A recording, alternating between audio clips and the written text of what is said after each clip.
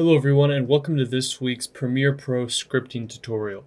In this one I'm going to show you how to create sequences, tracks, and clips, and a little bit on how to manage how you create them and how to delete them and things like that. So this script we're going to be creating, you can download for free in the description in the GitHub link, and we're just going to be going over a whole bunch of useful things, also using this Premiere Script Editor extension, which we created at the beginning of the month. Before we get started, I do want to remind you down below, hit subscribe and the bell icon to be notified of new videos coming out twice weekly in the channel, and down in the description you can again check out the code for this and the extension in the GitHub below. You can either follow along or just take the snippets of code you find useful, and make sure you follow us there for coding updates, and also in the description follow us on Instagram for other live updates. If you're not a member of the Discord server, you can come and join and get help with scripting, extensions, plugins, submit tutorial ideas, and much more. And if you'd like to help support the YouTube channel, you can become a member, supporter, premium supporter, or VIP. Link for that in the description below. So I'm going to create a new script and just call this create stuff. That's going to be the name of our script. We're going to start off with the sequence stuff. How do we create a sequence, delete a sequence, and all that kind of stuff. So we need to first start with a project variable. So we'll say project is equal to app.project. And now I want to create a new sequence. So I'll create a variable called sequence. And the way we create a sequence is by saying project.create new sequence. And inside of here, we can provide it with a single parameter, a string for the name of our sequence. Let's just call this our new sequence. And this actually isn't working because we're not providing it with the second argument it requires, which is the sequence ID. And because sequence IDs are usually complicated, I thought originally that would be something complicated to get, but you can just generate your own custom ID like this, XYZ123, and we can provide that as our sequence ID. Now if we save it and run it, you can see now we're going to be prompted to create a new sequence. So this create new sequence will bring up that dialog to select a sequence preset, and that may be something that you want to avoid. So there is another method we can use called create new sequence from clips. We provide it with a name, an array of project items, which we want to basically convert to a sequence, and a destination bin. So in order to do this, I'm going to say var maybe sequence2 is equal to project.create new sequence from clips. And again, we need the name here. So I'll just call this my clip sequence. We need an array of project items. In this case, let's just go ahead and give it one, app.project.rootItem.children. And right now we'll grab children 1. Actually, let's grab 1, 2, 3, 4, 5, and 6, which would be 4 and 5. So that should provide us with these two pieces of these two clips, these two footages here, and we're going to put the destination bin as the root. If I save this and run it, it's going to ask us to create a bin, but then we can also create our clip sequence, which is now going to use our two chosen clips here. And as you can see, that particular line does not require us to have any prompt. It just creates the sequence from whatever clips we end up giving it. Now, if you want to remove a sequence, this is quite easy as well. We'll just reference our project and say .delete sequence. And we'll want to provide it with a sequence object. So if I give this sequence2, after it creates the sequence, it's actually going to just delete it. So this is theoretically not going to do anything. So that's how we can create a sequence from scratch, or one from some already existing clips that were imported, as well as how to delete it. The last tip on sequences is how to get all the sequences in your project. So if I create a variable called sequences and I say project.sequences, and now let's go ahead and alert our sequences.length. And because we're in Premiere, all of our alerts need to be a string. So I'm going to convert this length to a string to see how many sequences we have in our project. And in this case, that turns out to be 14. So that's a way you can get all the sequences, and then you can easily loop through just your sequence items. And if you have a ton of Premiere clips, then this can make getting your sequences quick. Or if you just want to quickly only get one type of item, that's useful as well. Now the next thing I want to go over is a bit about tracks. We have our sequence, which contains multiple video and audio tracks. And basically the way we import footage into our sequence involves the tracks. So this is a very important part of Premiere scripting. The tracks are inside of their own array, which you can reference by saying .video tracks, or you can say .audio tracks. And this is referenced after a sequence. So I could say sequence 2, which is the sequence we're creating. And I'm just going to comment out this code which deletes it.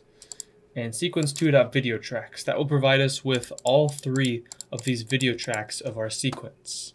And of course, same with .audio tracks. Attaching a sequence before it will provide us with that sequence's audio tracks. The very first track of any of these starts at 0, just like a normal array, and the length of it will be the number of them minus 1. The way we get the first element of this is just like a normal array at index 0, so the first video track you can get by saying video tracks 0. Now let's go over how we can specifically add a clip from over here into... Now let's look at how we can add a project item from over here, say a piece of footage, and add it to one of our tracks. So first we need to grab our sequence and a video track we want to add it to. Let's say in this case, because we already have something on video track 1, or we will when we create this sequence, we'll grab video track 2. And we'll use index 1. And now there are 2 ways we can import a piece of footage or clip.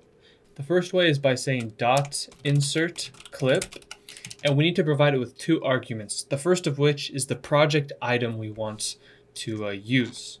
Now the way I'm going to do that is by simply reorganizing my project panel, and I'm going to grab the first child here now. In this organization, the first project item will give me this clip. So I'll say app.project.root item.children index 0, and then we need to provide it with a time object.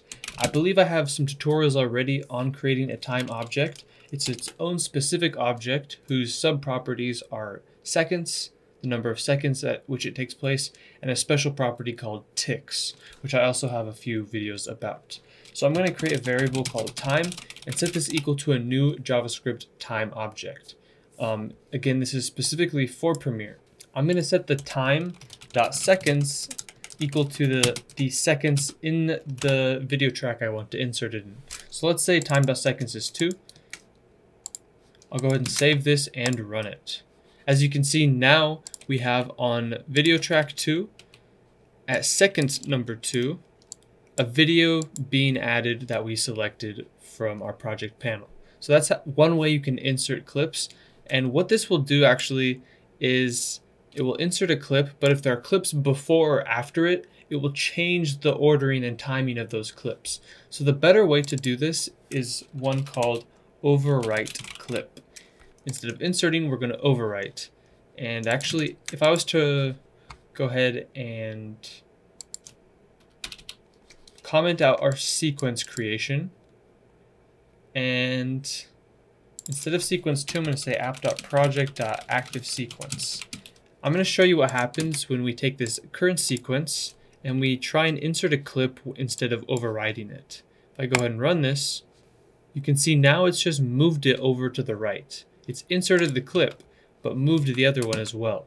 So what we want to do is say overwrite clip. And once we run that, it's going to simply overwrite the clip instead of inserting it. And that can be important for a lot of cases where you're inserting and adding a whole bunch of different things into your project.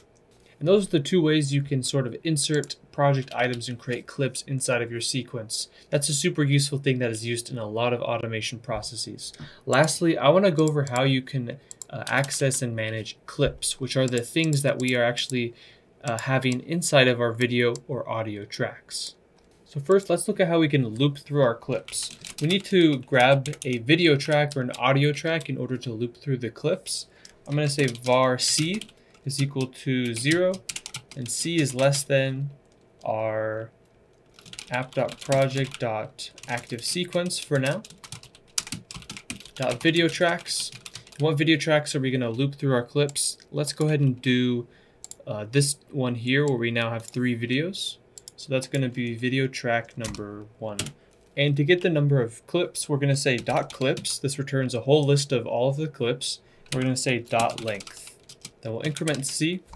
And now if I just go ahead and say alert current clip C.name, we should go ahead and loop through all of our clip names. As you can see, we have 1, 2, 3 different clips in there. That's how we can loop through our clips, but what else can we do? I'm going to go ahead and paste in some of the different things we can do to a clip. Note that some of these can cause issues. I haven't figured out exactly why, but sometimes if you want to change the start or end points of your clips inside of a video or audio track, sometimes this can cause your script to stop at that line of code. Even if you have an alert before and after, it will still just stop on the line of code. It will even execute the line of code if you want to change the end time to something different. Sometimes it will just completely stop.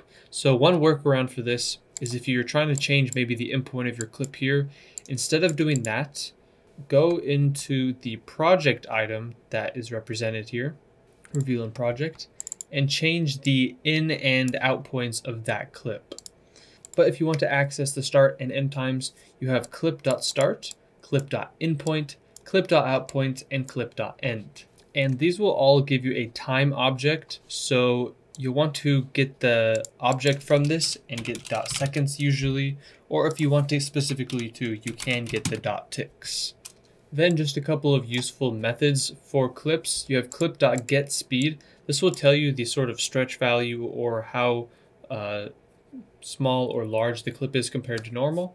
You can say clip.isAdjustmentLayer. This will give you information of if a clip is an adjustment layer, like this.